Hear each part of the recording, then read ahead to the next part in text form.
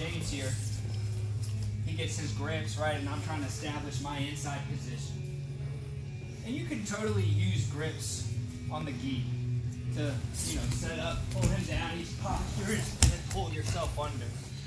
The problem is, he's got just as much ability to stiff arm me and to do a lot of things to stop me from getting to the inside. But when I actually get inside position on his arm and I'm controlling his posture with his head, it's a little bit, it's harder for him to stiff arm me because I'm really making his arm crook here.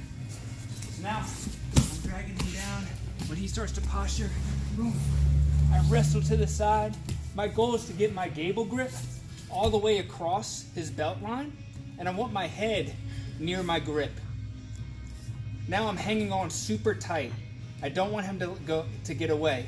I push, and watch.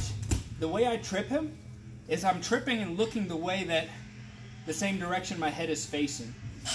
So as I sit, I'm gonna check his far leg. Very simple motion. Watch, I'll do it slow. So I hit my butt, and then I fall to the side and come up. Now he's gonna try to turtle quickly to get away. And I'm just gonna stay super close. Controlling the hips. And see how I'm right here on his pocket, pocket to pocket. I've got a leg in the back. I'm trying to squeeze my knee into this space between his elbow and me. So once you're there, you're just following this. You're just trying to slow him down. Control. Super important that you keep your chest and shoulder connected. Right? This grip is really supposed to be working for you, not against you.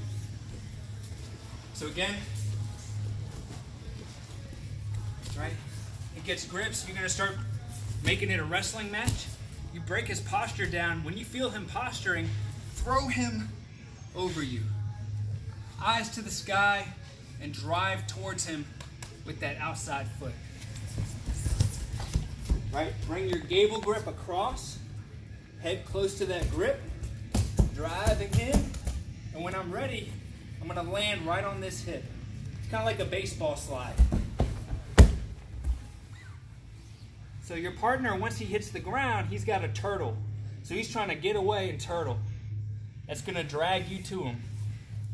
Stay tight, hip to hip. Maintain control.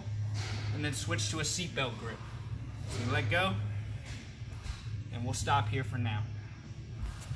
All right, guys? Ready?